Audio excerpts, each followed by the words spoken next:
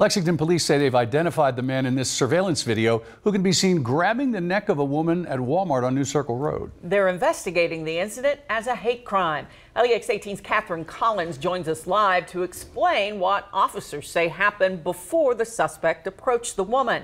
That's tonight's big story at 5.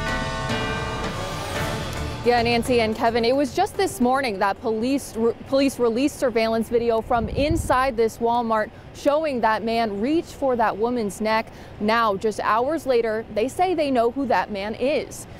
He's seen here leaving the store, a white man wearing a green shirt and black pants. Video shows him approach a table where an African-American woman is working.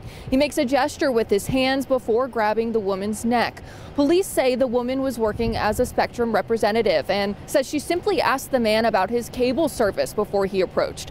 Lexington Public Information Officer Brenna Angel says the victim also described hearing the man say something disturbing. As this man approached the table, he started making motions with his hands, and he told our victim, he said, do you know what I'm doing? I'm making a noose.